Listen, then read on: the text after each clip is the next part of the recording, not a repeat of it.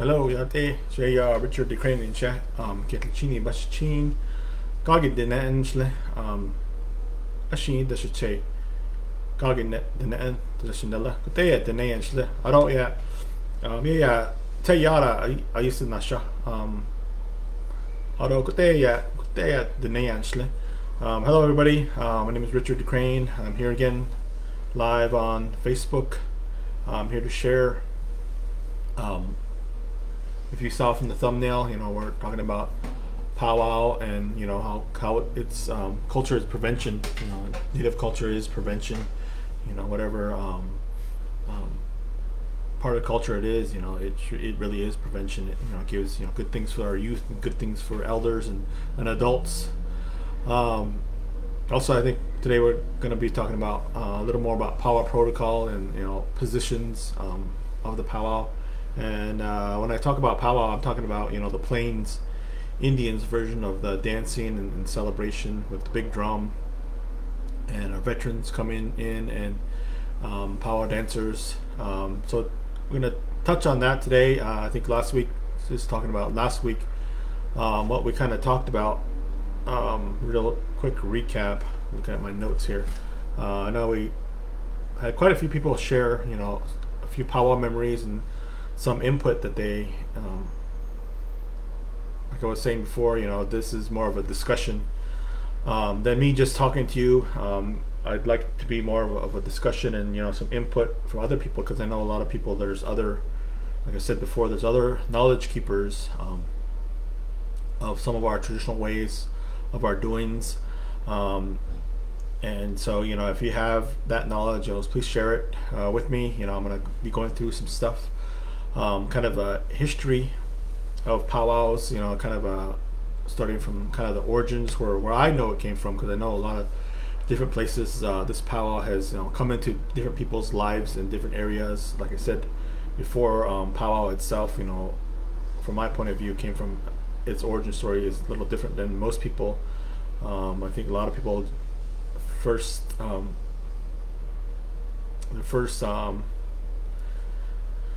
I guess time they went to a powwow was going to either a contest powwow or a locally traditional kind of one. In contemporary times, a lot of people don't know that the traditional the origin story of where it came from. A lot of people don't know how powwows were started. The complexity is kind of what I want to touch on today. In organizing, just like organizing a powwow, there's a whole lot of things that have to be done, and things that have to be in place. I was talking about rights and responsibilities, and and what's the protocol. Protocol for today's modern powwow is a little different than what it used to be back back in the day, when they first began. And powwows have been around long before me, long before Columbus was here. 500 plus years. Our native gatherings have been going on here on this continent, and just thinking about how long it has been going on. There's things that were developed, there's systems that were developed, there was like I said, rights and responsibilities that were developed that came along with this this powwow. For me, like I said before, the powwow for the Crow people, for the Navajo side of my Navajo side of me, we didn't have powwow or powwow dancing as we know it as Plains Indians dancing, or the dog eating ceremony, if you talk to the Lakota. But the Crow side, I think I touched on it last time,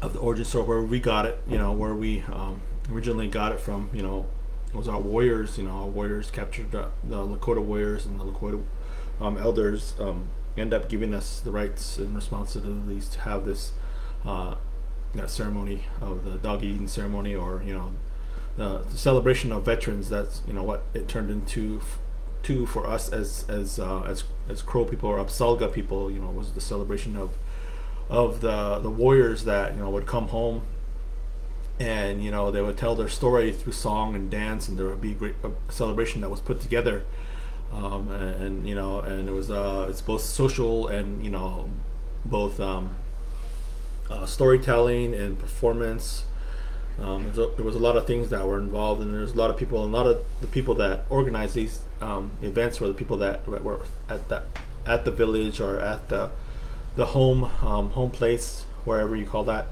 They would organize that, and it was certain families that took responsibility. For us, in the Crow modern times, we have something called the Big Crow Fair, and that's a huge event. I know, and every year, there's an election process that happens, and people that want to run that big cultural event, have to basically just like trying to become the president of the United States. You have to put out flyers and tell everybody you're running, and you kind of petition for it basically, and then you get voted in. And that year, there's the different positions that handle different areas, and different families. It's basically families change. It changes hands every year for us, and that's the way the Crow people kind of did it. And we didn't, like I said, we got our information from the Lakota people, and from as we went on, we didn't partake or we didn't do some of that ceremony, like the dog eating ceremony. That's a part. If you go to some of the Lakota gatherings, they still have that ceremony, but as Crow people, we didn't really do that. We kind of left that part out, but we still find our dogs very sacred. Our dogs are very important to us, and but anyway, that's the part that I know that we kind of left out. But we still do the celebration of the veterans and celebrating times. And so thinking of modern times coming forward, I just want to kind of give like an origin story. Like for us as Crow people, we also it was only the beginning, when we got the rights and responsibilities, when we returned the warriors, that dense muscle and that the bundles, sacred ties returned to the Lakota people, and they gave us that. And so it became more advanced, And I think I kind of touched on the times when this kind of happened was long ago, before I think even Columbus was even here. I think as colonization and as Europeans came, things happened, and our history changed a little bit, and there's so much it's grown since then. I think when I go back, I always hear stories of how how the first powwow was there was only hold on, let me close this window. Kids are out. Before you get too serious, oh, I forgot to show. Look at what Thomas made for me. Ooh, Thomas Decrane made this. He beaded close. It's a little Yoda. He beaded that, and he beaded this lanyard too. So my son Thomas, who's the mediator, thank you very much. I just wanted to wear that today and show it off. Really, I was really happy he made it. Beaded it for my birthday, got it done, but I haven't been able to show it off and showcase. But anyway. Getting back to our story, I was thinking about, well, I don't know why I keep saying, sometimes you don't know, but sometimes you know. So I apologize for saying, I think when I get nervous, I start saying that. But thinking about kind of the origins of how it began for us, as Crow people, we didn't put on our first, it's over, the Crow Fair itself is over 102 years old, and there's quite a few years we never counted. That's only when we started to take count. So it's over 102 years. If you haven't been there, I know a few people got to experience the Crow Fair itself. But like I said, back in the day, long ago, we were still, the powwow was still being developed. It was still, being formed and put into place. And I think what I've heard, from a lot of elders traveling to different powwows up in Montana and that area, and also from my relatives, that some of the first powwows were, and only men were dancers. Only the men were allowed to dance. Only the warriors. Like I said, warriors is a mistranslation. It's not just men. It was the people that went out and and were gone for long periods of time and came back, and they were celebrated. And so warriors, they're female warriors, they're men warriors. There's two spirit warriors. They're not just we don't thinking out of gender. I know a lot of people think that way, Western way of being taught and learned, but in Native way of thinking, we're you could say non-binary. Our way of thinking was never really binary until recently. But anyway, thinking about that, at the beginning, only those warriors were allowed to dance, and you had and some of it, a lot of time was the men, but also the women or other folks like kids, young kids and older people, and even women. You would see them around the outside of the arena. They would still be dancing and participating a little bit, but in on the inside of the dance circle would be the men dancing. I know I've seen stories and I've seen a few pictures. I think I saw one picture a while back. I think Jim Red Eagle had shared a picture of a gentleman that stopped dancing because they let women start dancing. But anyway, like I said, our way of thinking has kind of changed and how we used to think, and we're trying to get back to that way of non-binary thinking. As Indian people, some of us are a few steps farther, and some of us are still a few steps back. But anyway, just thinking about that, so the men or the warriors were the only ones that were dancing in that arena. So the beginnings, so no, there was no kids, there was no like kind of monetary money kind of contests yet. I think it kind of evolved into that. I think between the warriors, there was a little bit of competition when they danced and shared stories, and I think later on I know other stories of how money came involved. I think the first contest money with monetary money was that my uncle always tells me about it, the Fort Kip powwow, where they had oil money, and so that was one of the first contest money with monetary money involved. And there was always contests, whether it was for horses or other animals, or the rights to certain things. There was always a little bit of contest that was involved. And so, just thinking about how far we've gone, like I was saying in my other talk, we went through a period in American history, or in history of the America, as told by the Westerners, of multi-generational trauma, and of all the ups and downs, you could say, or the government policy eras, you could say, of relocation, and also placement into the big cities. Like I was saying before, that our relatives are people that were moved because of the relocation period into the big cities, were a lot of the plains Indians that came into these areas all over this country. And so that was the beginning of how powwow got to these different areas, different cities. San Francisco, down here, that Bay Area, down here to LA, and eventually down here to San Diego. Folks, Native people were living in big cities and in promise of jobs, which almost never happened. But at the same time, we had to find a way to live and survive, because it was a new way that as Native people, we've always survived. Whatever the situation was, we persevered, we survived, and just like this COVID, we're going to survive this and keep on going and have good times again. And just wanted to point that out. And also, thinking about how powwows came to this area. I think quite a few people got together, other Native people, and kind of thought how were they going to bring the powwows to our area? How were they going to organize it? How far were the protocols? Because there's certain protocols that they had to go back home and petition their elders and say, can we bring this powwow to this area?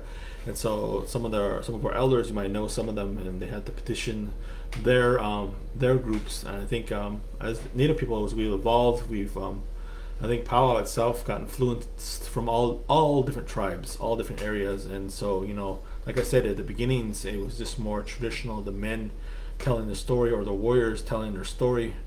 That was the beginning of it, and then later on, as it evolved, other tribes wanted to be part of it. Other women wanted to dance. Women wanted to come into the arena, and and so it became a little more complex, and just kept kind of snowballing and becoming what it is today in contemporary times. But thinking about that, that story, like I said, you can put some input if you have any input of what I'm talking about. The kind of the origin stories of the powwow and how it evolved, and also the beginnings of a protocol, like I said. And so back home, thinking about back home again, let's go back to the Crow people, where there's different positions, that were told to us. Some of them were like the MC, were like what we call them, the town criers. They would tell the information to the people. And there's also the arena director. There was also the grass dance part of it, which was there's the grass dance societies. There's different societies that put on these celebrations. Also, I didn't mention that different societies. Like one is real simple, is the grass dance society. There's other dance societies that put on these events along with local people, and there was other things that involved. There was the owners of different items or objects. There are different items like the staff or the whip man. Nowadays, in contemporary times, we known as the arena director. The whip man was very important. Also, he played his role. And what he did, and there's also like the spoon carrier or spoon keeper,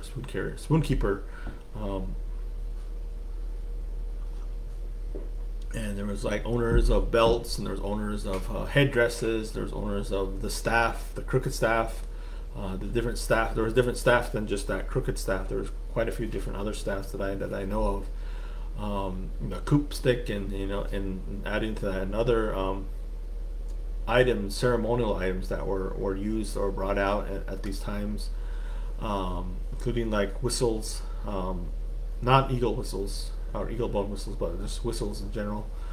Were also part of that, part of the grass dance society. I'm not going to talk too much about these different societies, because there's rights and responsibilities for that.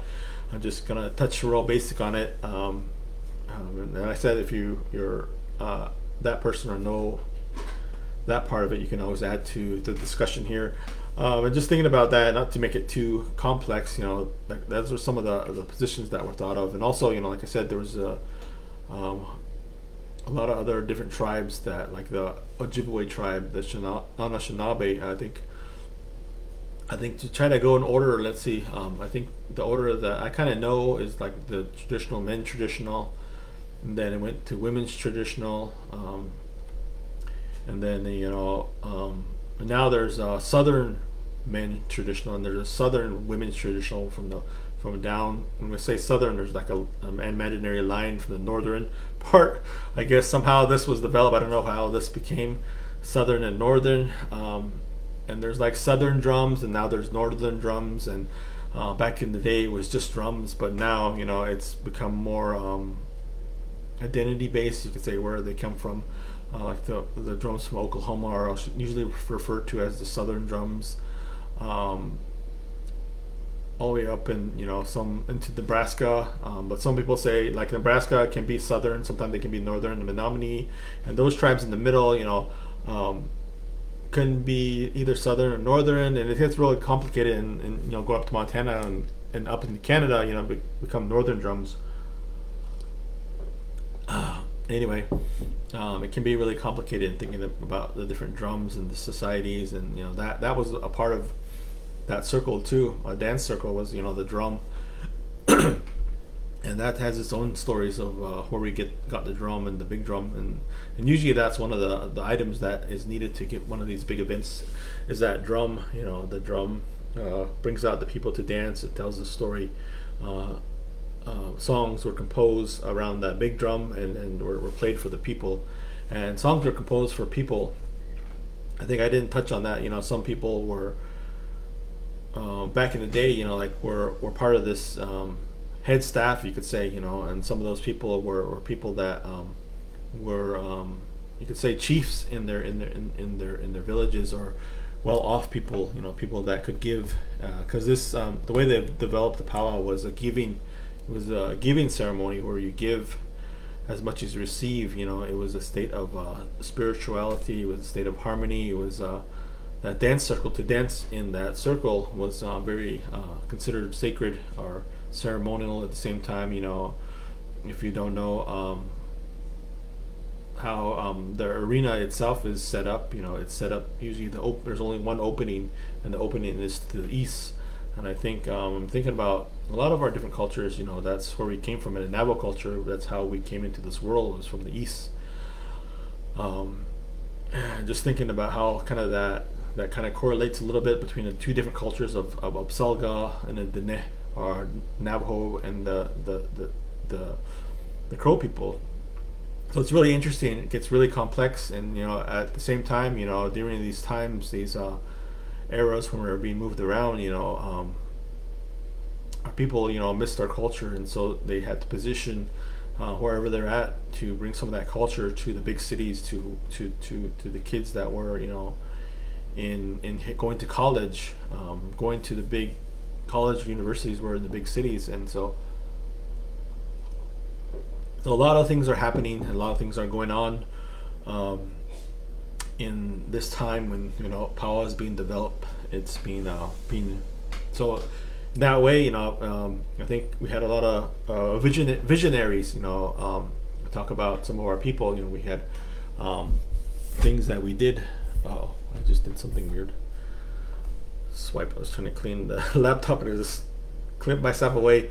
Hopefully, I'm still live. Am I still live, Thomas? I don't know. I just did something. Hopefully, I'm still live. I think so. Look, okay, the little red light's on. But anyway, before I swipe myself out of existence, get through my story. So, a lot of things were happening,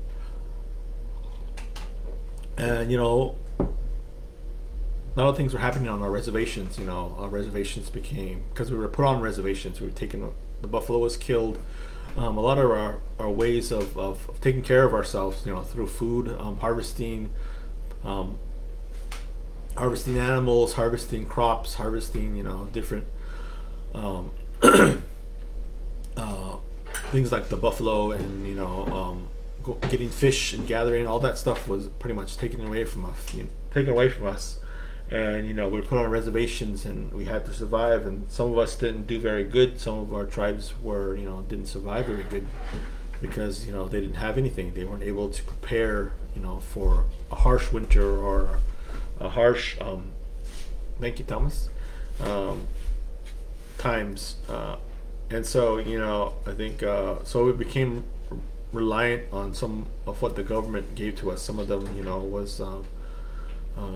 Some of the goods, that's how kind of fry bread became involved, because all of those, those canned goods and all those supposedly good stuff for us, flour, baking powder, salt, sugar, all the things commodities that I kind of grew up on, but at the same time we're very bad for you. This is what causes diabetes. This is what caused a lot of obesity in our native people, and a lot of sickness.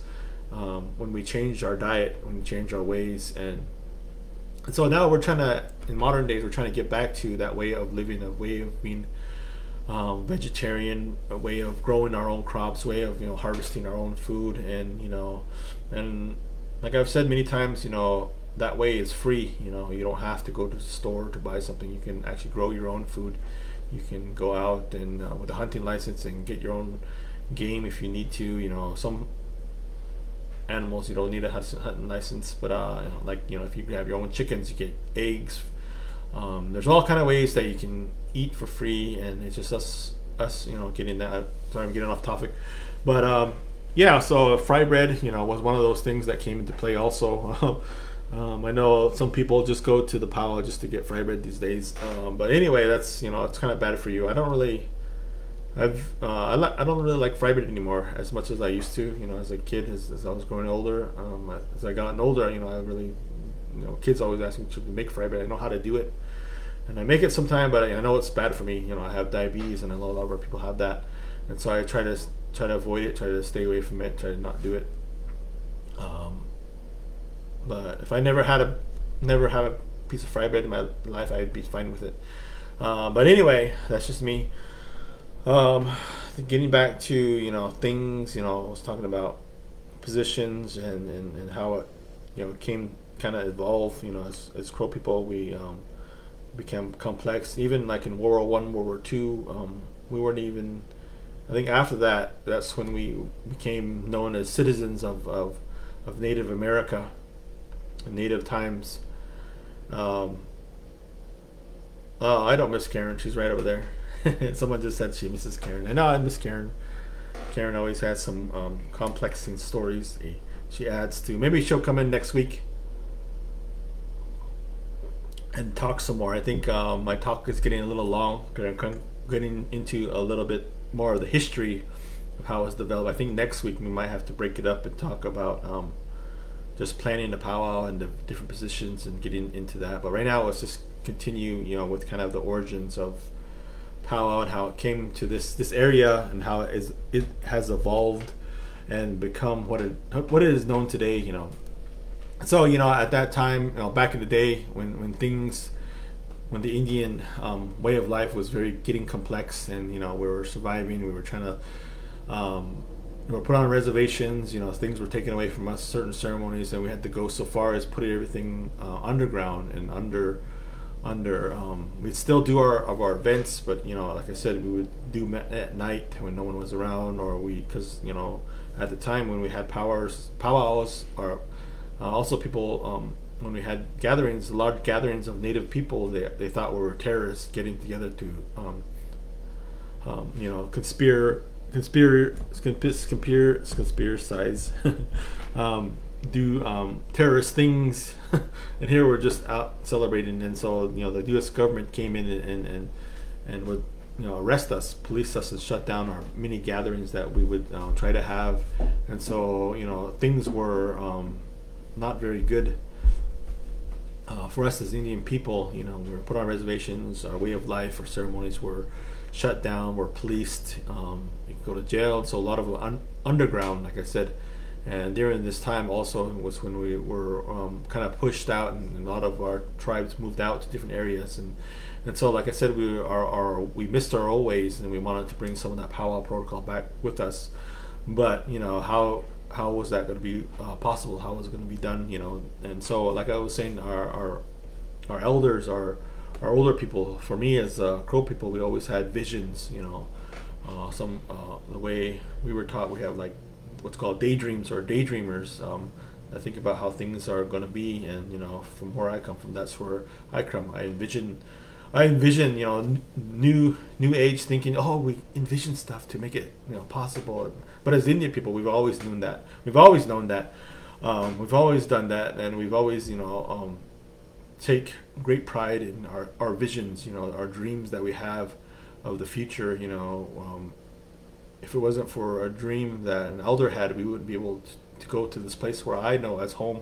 Prior Montana, we had an elder that dreamt of that place, a sacred place where we would grow our tobacco, and be plentiful with game, and so there was a vision that was sought, or that was foretold, and we fulfilled that vision. And so same thing went with the powwow. There's a vision of what the powwow was going to be, what it was going to become, what was going to happen. And so the people, the organizers, the very first organizers, the people, were some elders, some community members up in that area.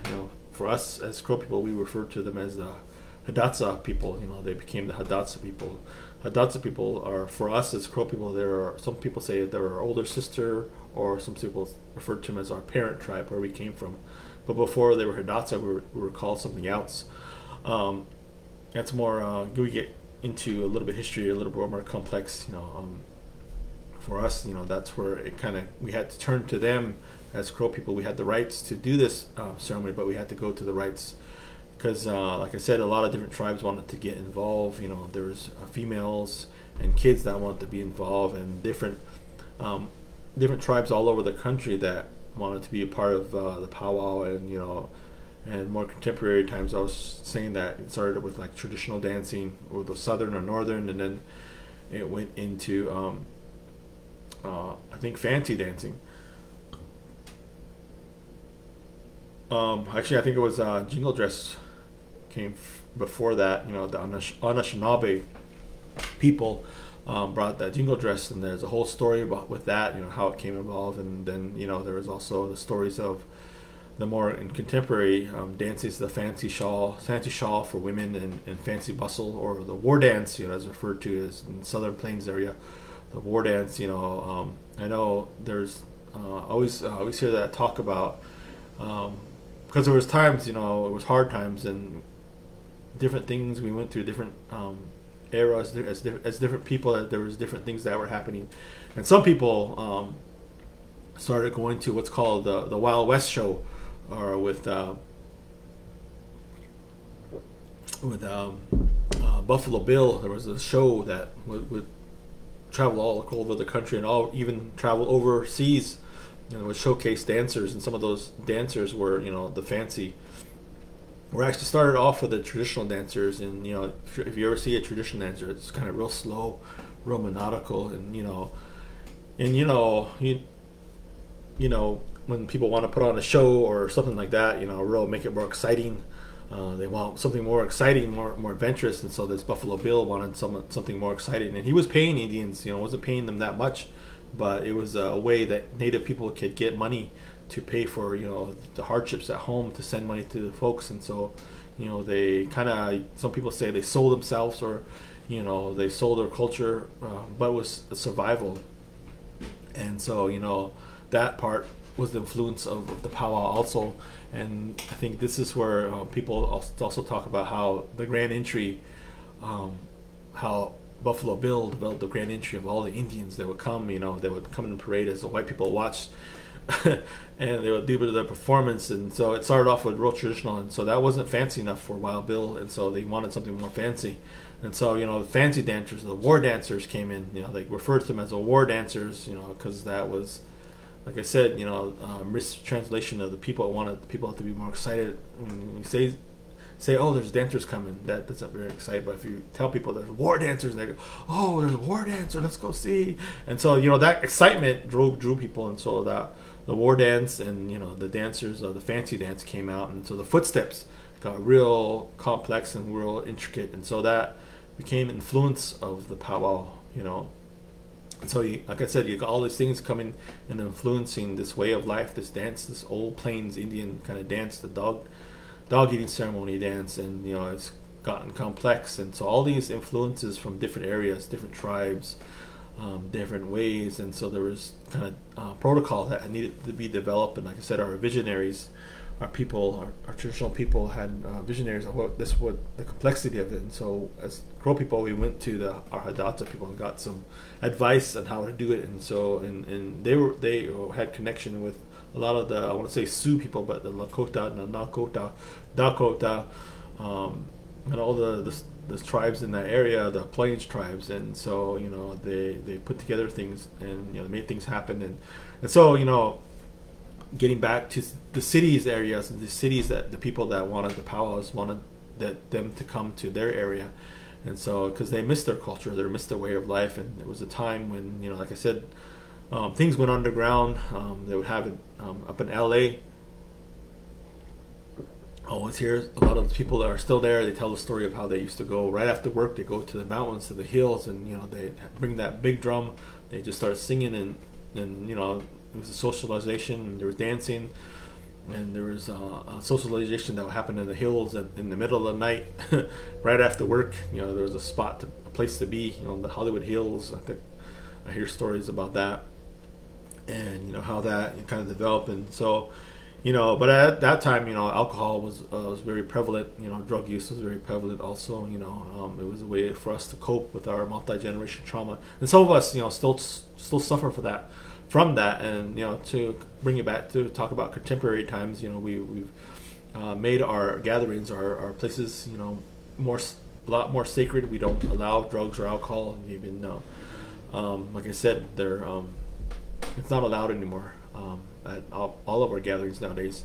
And so, you know, that development, that mixing of culture happened all over the country, and we wanted it because all of our people, different tribes, different communities came into the big cities, and they wanted that, and they put it together and organized. And like I said, they petitioned, you know, the elders back home, and they wanted to bring it in, so they thought of different ways, and they came up with ideas and things that they could put into play. You know, now when you come to California, you know, we have all these different positions. You know, we've got the MC, we've got the arena director, we've got the head staff, or the head staff. You know, you got your head man, head woman, head boy, head girl, head junior boy, head junior girl, head golden age, head senior golden age, and it just get some of these places really get complex. And you know, the senior golden age, and you know, but some of the things that they still have also, like traditional. I've seen in a lot of the traditional ones, are some of the other ones that are put together good. They don't forget that veteran, the head veteran dancer or head veteran person. You know, nowadays it's usually like a head core dancer as kind of a veteran also, but at the same time it's not. And there's a head person, you know, arena director, and sometimes there's also like a head, if it's done by society, there's a head, like the grass dance society would have their own head person. The whip man was part of that. And so, you know, some of those were put into how powwows are organized today. If you see, you know, some of the protocols, some of the ways that it's done, you know, we have some of these original ways thought. And like if you go back in comparison, if you go back to like the Crow Fair, we don't have head man or head woman positions back there, because everybody, it's like a way of life for us. It's the way we already know how to dance. We already kind of know the protocols. But here in the cities, you know, people were coming to these dances and needed to some sort of protocol to fall back on to make sure everything, you know, as far as protocols were followed to the T. And some of the people that were picked for head staff or head men and head women knew these positions and knew the importance of it. And I think I'm thinking about different positions, like I was saying back in the day, you know, people that were picked for some of these positions were people that were well off, you know, well off in their community, well off in that they could give back, because this dance circle was a giving circle. You know, it was giving a lot of what you do, you know, in return you get good things back. And so, you know, it was a whole process that was developed and put together, and it's very healing and spiritual. If you really start to talk about, like I said, when we set up the arena, usually in the beginning, you know, I know when I'm asked, I've been head staff, I've been asked to be head man, I've been asked to be the arena director, and I put together many different powwows, you know, since I've come to California, and you know, become and earn those rights to do that, and earn those rights to put things together like that. But and at the same time, you know, give thanks to all the people that helped me put that and do that. And you know, as a veteran too, you know, I was given some rights and responsibilities to tell these stories, to hold on and to tell the stories when time was right. Because that was, like I said, in the beginnings, our veterans were some of the first people that were part of that protocol, that only veterans can bring other dancers into that arena and allow them, give them the rights to dance. And with some teachings, you know, if you ever get to some of our teachings, when a young dancer is brought into the arena, you know, we take them to the east, to the west, to the north, and you know, to the south, and kind of went oddball on that direction thing. But you know, we're taking them to each directions, and you know, we talk, you know, give, and usually we bring someone with us. Usually like a female or a two-spirit, we bring them with us, and they tell them, you know, give them ways of life, give them advice, you know, as we bring the young dancers. But you know, for us as Crow people, veterans, we still kind of go back to that old way.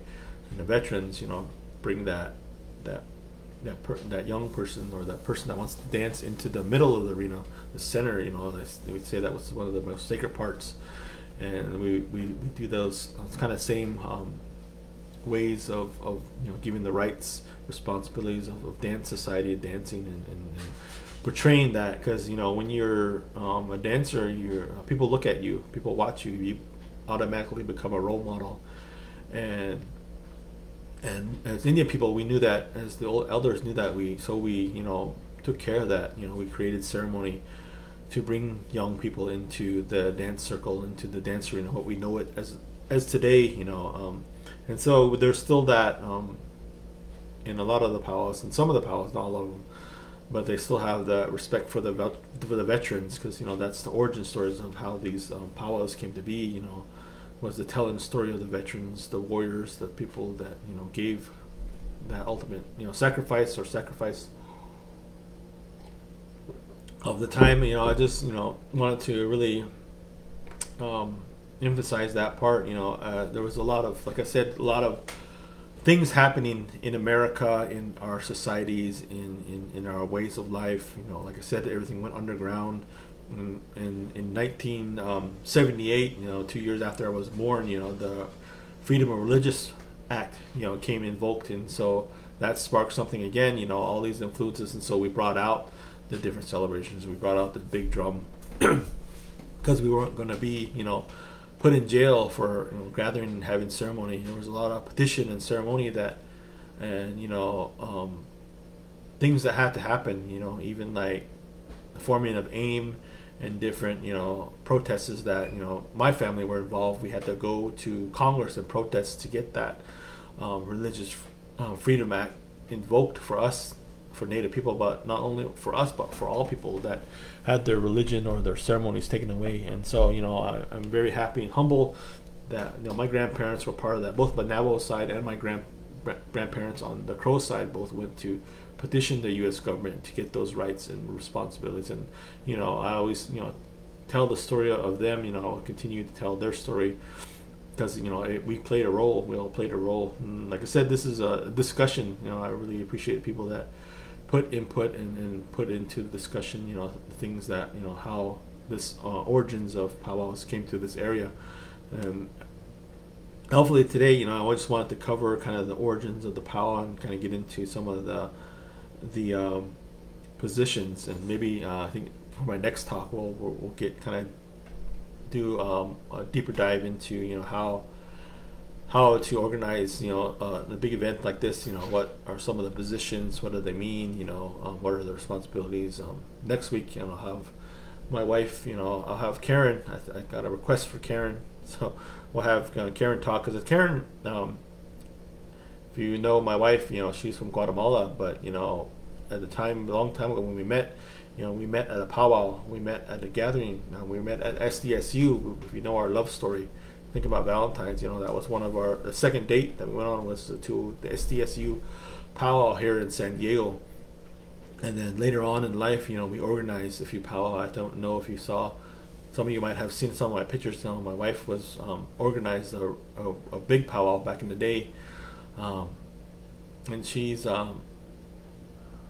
at the Cal State San Marcos. She organized that. She also helped long ago when Palomar College had their own powwow. I know her sister was also involved in the powwow group, or powwow NASA and ASA there at the Palomar College. It's the local community college, we don't know. And then to the bigger four-year college of Cal State San Marcos, she organized and helped put on that powwow a few years, running. She had that celebration, where we had, and I know some of you might have seen pictures. My daughter was just little, and she was carrying my daughter. There's a photo with me carrying the flags, because I helped organize our veterans and brought the flag in. But at the same time, she was one of the young students, young kids that was there organizing and putting together that big celebration. I think next week will be kind of a treat. We're going to talk about the positions and protocols and and things like that. So tune in next week. I know next week. Hope you guys had a good Valentine's. I should have thought about it more. Could have brought my Valentine to talk with me today.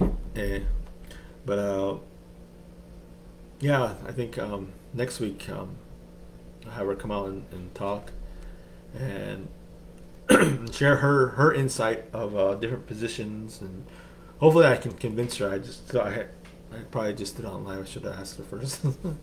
Hopefully, I can convince her to come on. But there's been requests.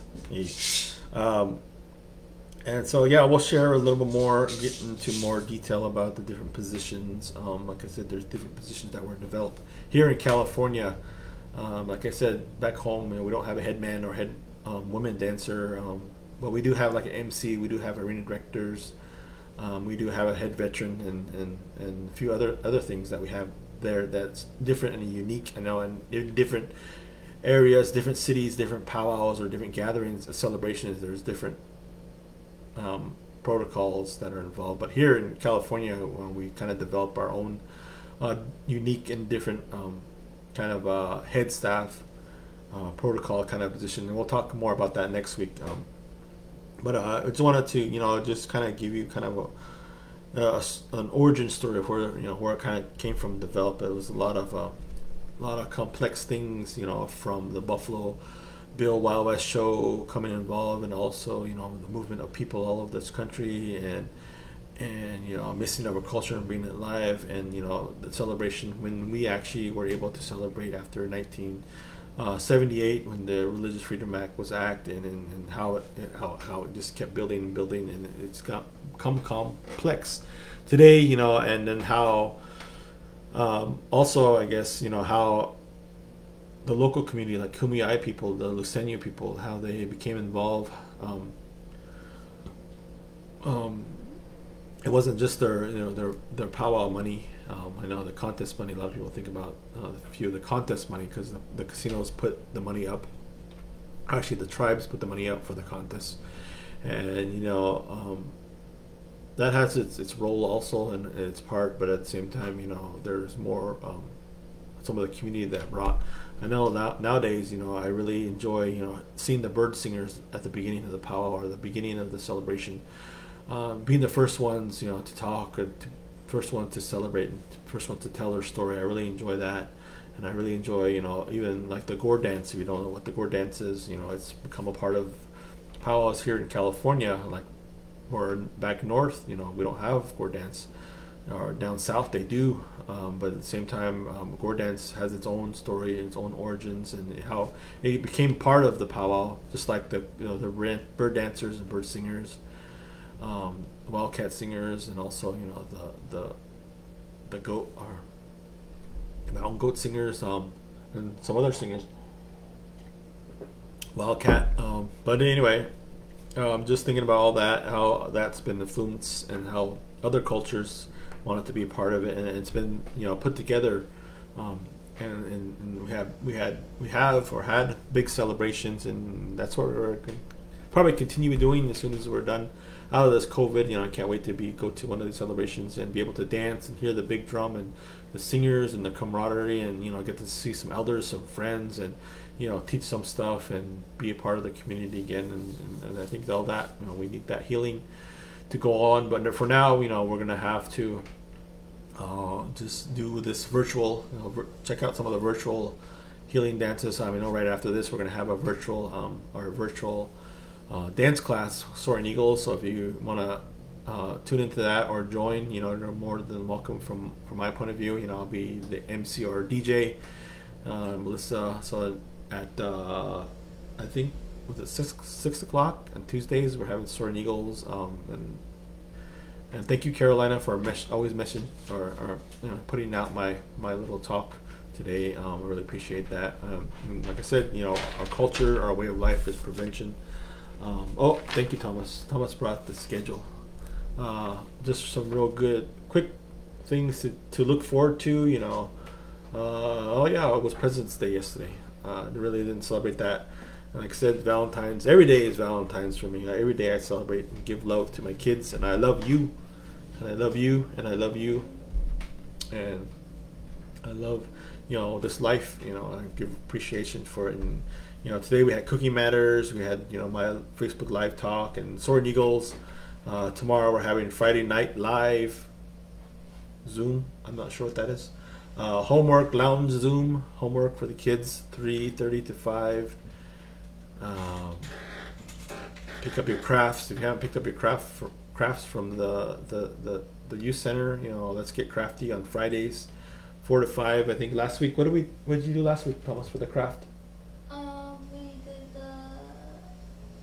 I think it was the Groundhog Day one. Oh, the groundhog. They had this cool groundhog thing. And no, they did something for Valentine's too. They put Oh, the necklace. Yeah, they did a necklace. It's good for the kids, pick up those craft supplies and do that. It's a lot of fun. If you didn't go to the VR VGR.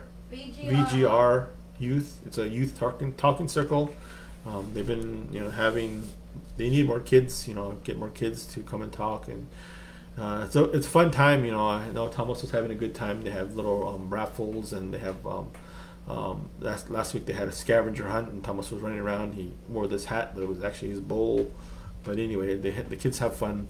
Check that out if you haven't tuned in or checked that out yet. And like I said, there's a lot of other happenings here at the San Diego Indian Health Center.